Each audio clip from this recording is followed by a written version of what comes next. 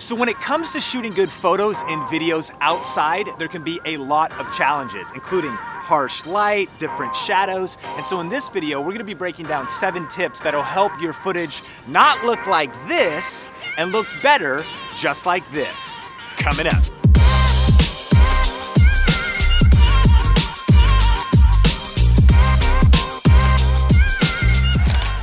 This video is sponsored by Storyblocks. If you've ever been in need of a quick video clip for B-roll or an After Effects template to level up a YouTube video, Storyblocks has everything all in one place. Over the last couple years, I've been using Storyblocks for my freelance projects, for creative videos at my church, as well as my YouTube content. Personally, I love it because you can download unlimited HD and 4K video clips, motion backgrounds, and After Effects templates that are perfect for creating YouTube intros and outros. Everything is 100% royalty free, so you can use it all without any hassles, and they are uploading new content all the time. Get studio quality stock video clips for a fraction of the price. Just click the link in the description to learn more.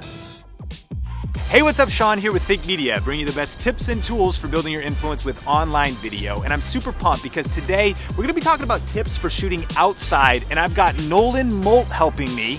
Super pumped to be here. Let's dive into the tips. Tip number 1 is avoid direct sunlight. So right now I'm out here with the Canon M50. If I was gonna shoot some YouTube videos myself, I've got the screen flip to selfie, I've got it on face tracking, so I can just walk over here and get into the scene. But the problem is the sun is coming right at me, causing me to squint as I look at it and casting shadows over this entire area. Now, to be honest, we are already shooting at magic hour, which we'll talk about in a little bit, and there is a little bit of haze, which is actually making it not terrible. But normally, when it's full on sunlight, especially in the middle of the day, it's gonna cause harsh shadows and a lot of unflattering footage. So if you can, avoid direct sunlight for your videos and your photos to have a much nicer image. So when I'm out here in the direct sunlight, not only is it causing me to squint, but also so much brightness has our aperture at like 11 or 13, which means we don't have that sweet depth of field. Now later we're going to talk about some accessories to solve that problem,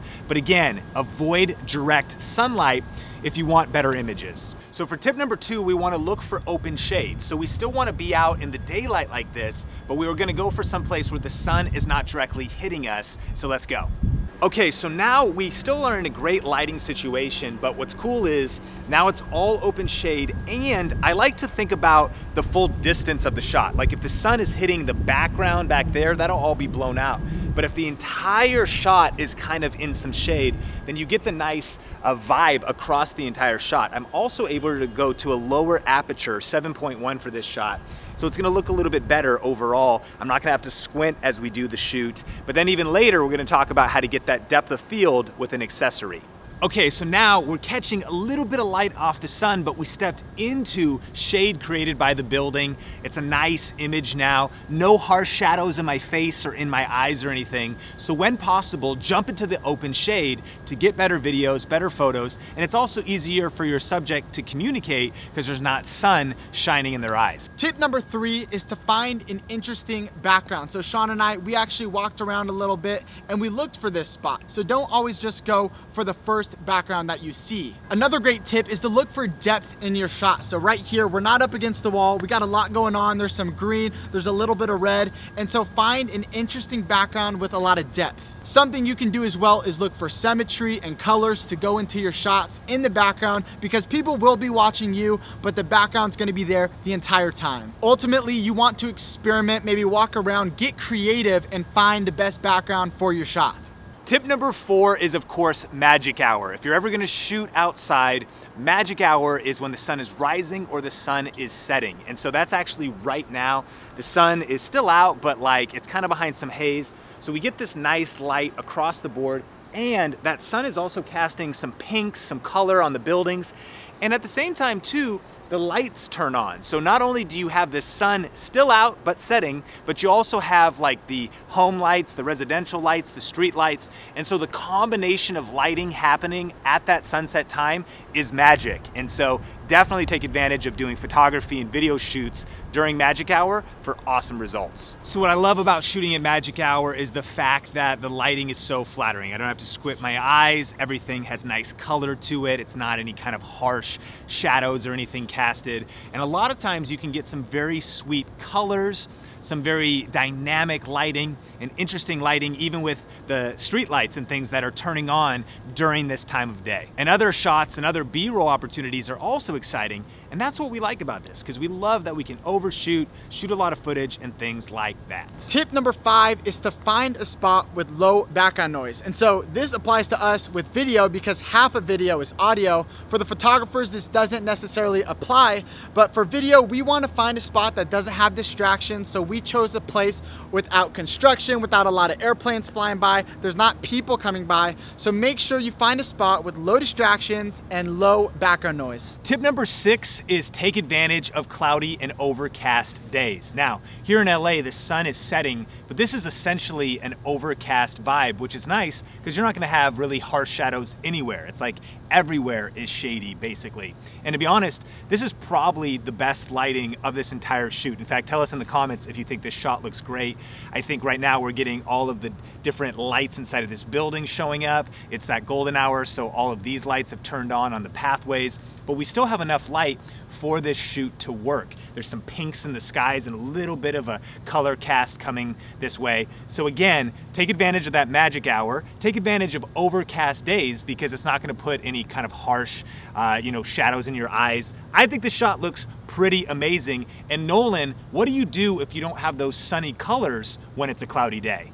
Yeah, so if everything looks blue, looks a little bit cool because you're shooting outside on a cloudy day, but you want those summer vibes, you want the warm tones, what you can do is go into your video editing software, and most editing softwares have a color temperature tool. What you need to do is increase the temperature, and that is gonna make your footage look like this and make it more warm like this. And so that helps give you the summer vibes even on those cloudy days. And for tip number 7, we have a few accessories that we want to recommend for your outdoor shoots, including number 1, an ND filter. Now, an ND filter is kind of like sunglasses for your camera. And when you're shooting out in harsh sunlight, typically you have to make your aperture much lower so that you can keep the right motion in video. An ND filter allows you to have depth of field and bokeh that's kind of like this. And so this nice blurry background, all these cool lights, that's because there's not very much light out. But if it was super sunny, we would need an ND filter to keep everything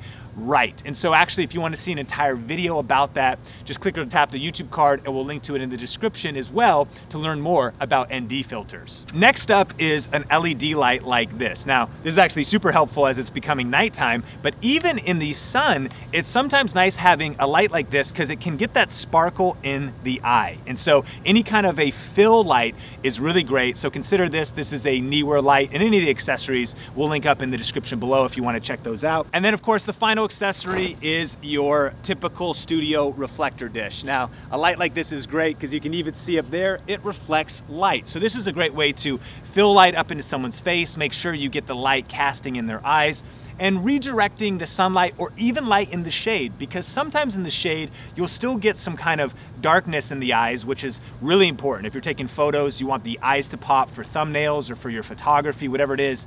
And so this is a must-have tool for every photographer and video creator's kit. And so we'll link to this in the description below if you want to check it out. So I hope that you found those tips helpful, and I'm super grateful for Nolan helping out on this shoot. Nolan, what's happening over on your YouTube channel? On my channel, I help beginner filmmakers tell their stories better.